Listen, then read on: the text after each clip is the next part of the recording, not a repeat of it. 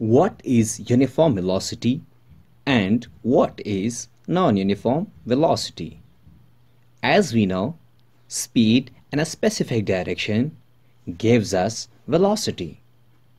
Now remember, velocity may be uniform, or we can say velocity may be non-uniform.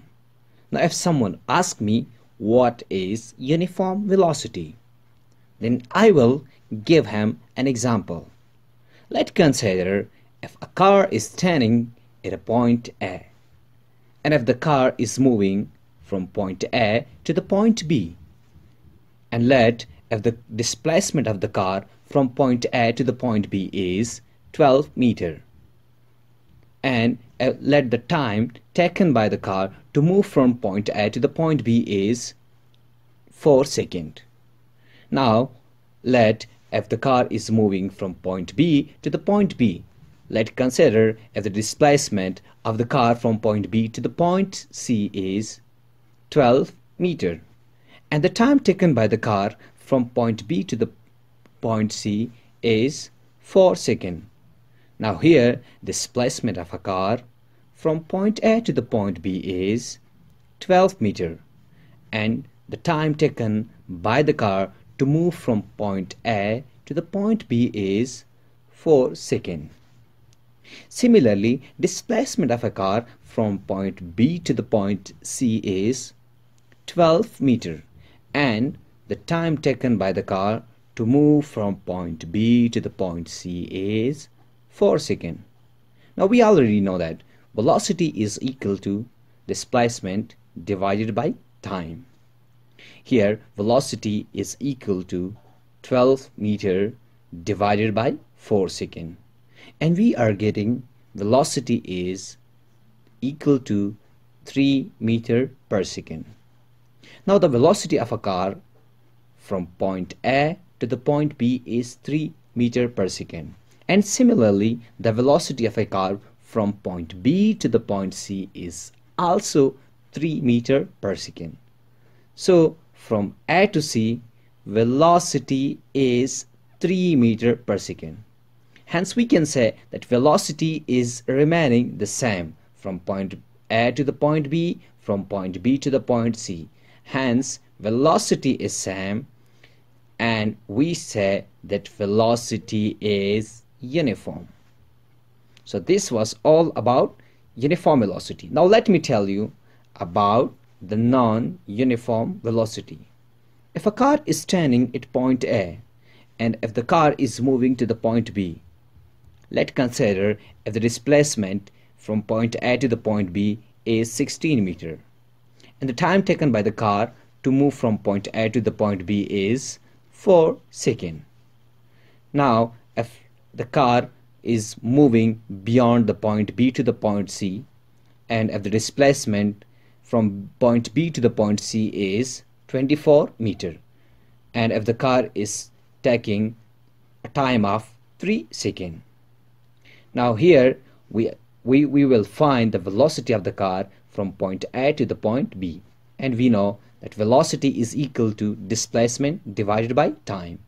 Here the displacement is 16 meters from point A to the point B, and the time taken by the car to move from point A to the point B is 4 seconds. So velocity is equal to 16 meters divided by 4 seconds.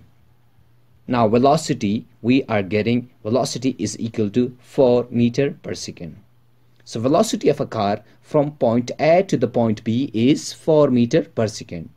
Now let's find out velocity of a car from point B to the point C.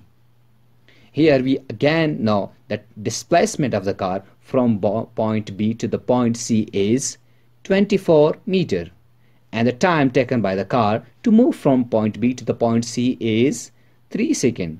So velocity is equal to 24 meters divided by 3 seconds, and it is equal to 8 meters per second. So the velocity of a car from point B to the C is 8 meters per second. We know that velocity from point A to the point B was 4 meters per second, and now the velocity from point B to the point C is 8 meter per second. So we can say from point A to the point C, velocity is changing from 4 meter per second to 8 meter per second. So we say velocity is changing, thus we can say that velocity is non-uniform. Now let me tell you about that. We know that velocity is a vector quantity. So when direction changes, when the direction of velocity is changing, it means velocity is non-uniform. And when direction does not change, we know velocity is uniform. Now if a car is standing at point A and it is moving to the point B, and beyond from point B it is moving to the point C. If a car is moving with a constant velocity of 10 meter per second towards north. Now the car from point A to the point B and from point B to the point C is moving with a constant velocity of 10 meter per second towards north. Here the direction is same, towards north. So we say direction remains constant, direction remains same. So we say velocity is uniform. Now if a car is moving to a point P in one direction and then beyond P it is moving in another direction, then we will say direction is changing. So velocity is non-uniform.